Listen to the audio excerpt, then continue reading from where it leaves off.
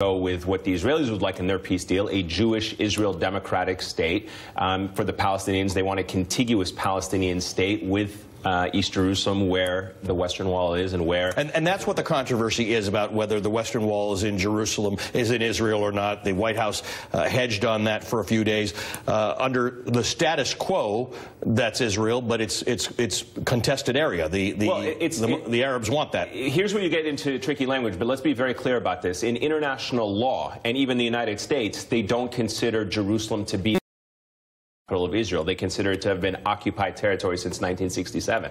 That is the standard policy of international law. Israel has annexed Jerusalem, right where you're seeing it there, and they're asking the world to recognize that as their capital, and that's what the debate is. And that's why the significance of Donald Trump being the first sitting president to go to the Western Wall, because many will read that as an endorsement of Israel's claim over East Jerusalem. That's one interpretation of it. There was a much